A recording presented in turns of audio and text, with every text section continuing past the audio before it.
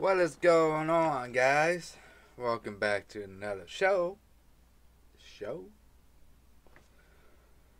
Subscribe to me. Like this video. Hit that bell so you do not miss anything. So, a couple changes that's going to be happening on the show. One, I'm going to get into benchmarking soon. I'm going to start streaming more. And the benchmarking is probably going to be a stream that I do.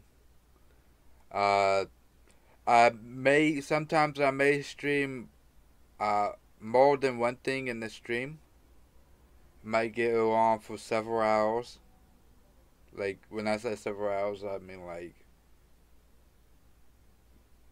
4-5 hour stream, you know. But yeah, I'm going to get into benchmarking.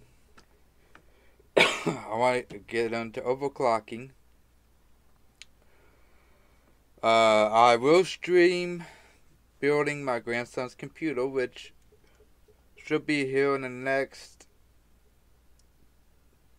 say 3 to 4 months. 3 to 4 weeks. Not months, weeks. MacBook 2008. That's what I wanted to talk about. Sorry about that. I am going to continue working on it, the 15-inch. I am gonna buy the PRAM battery. I'm hoping that's it. That keeps it from, like, it would turn on for like 2 seconds and it turn right back off. I'm hoping that might be it. I'm hoping it's not the logic board, but if it was the logic board, it wouldn't even turn on. I feel like. Even if it's the CPU, I don't think it would have turned on. I'm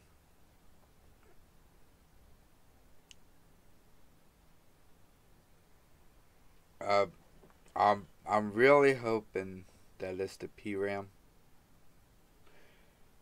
The PRAM battery.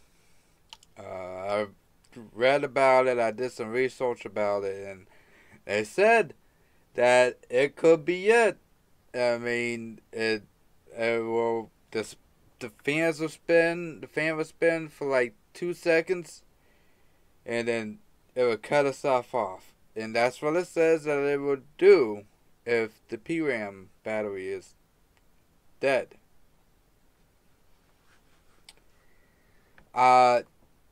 If you guys know a way I could revive a PRAM battery for MacBook, let me know before I buy one. Even though it's not that much, it's like $9.98 on Amazon used. I tried eBay, but it's coming from a different country.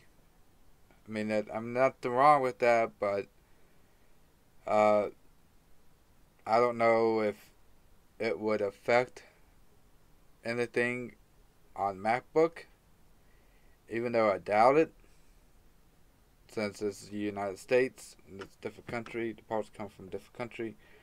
I don't know if it's it will work differently or manufactured differently or what have you. I don't know. What I do know is I should have a video up for that soon. I'll do a video on that.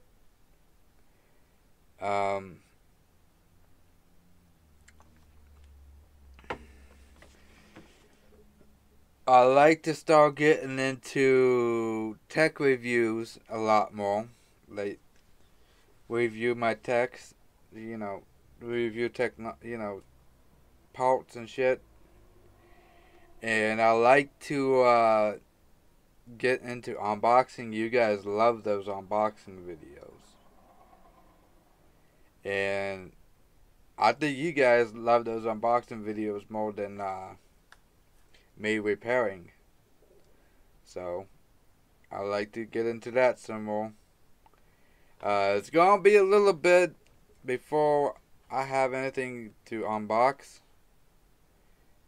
But I think the next part I'm gonna get for my grandson's computer is the AMD Ryzen 5000 series. Uh, I will do an unboxing on that when it comes in. Um,